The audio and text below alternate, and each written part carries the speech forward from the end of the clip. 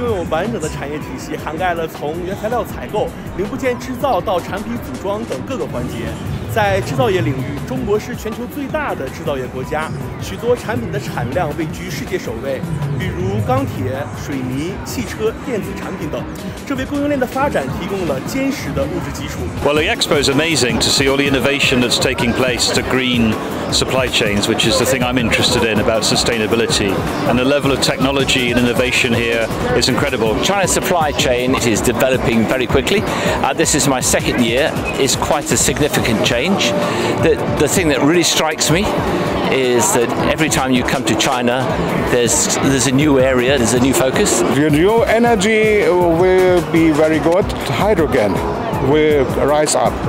Hydrogen will be the future. 在链博会上，多国外籍嘉宾表示，中国供应链建设充满创新活力，与中国的合作具有巨大潜力。We need that kind of cooperation between countries, particularly to drive sustainability through these supply chains.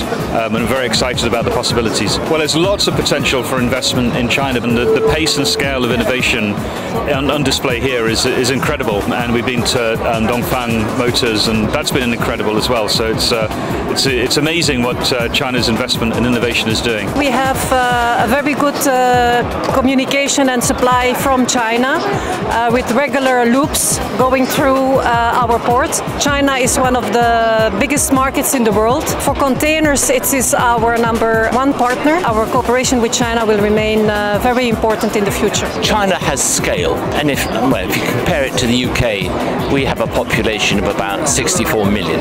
China has a population of 1.4 billion, and therefore the product cost, the productivity, the scale of growth is far greater. We've all got to work together, and there's no point in doing your own thing because that is not going to benefit the world. 谈及未来，国际嘉宾对与中国开展合作充满期待。The more partnerships and collaboration you have, then you find solutions together. You're going to have challenges, you're going to have problems.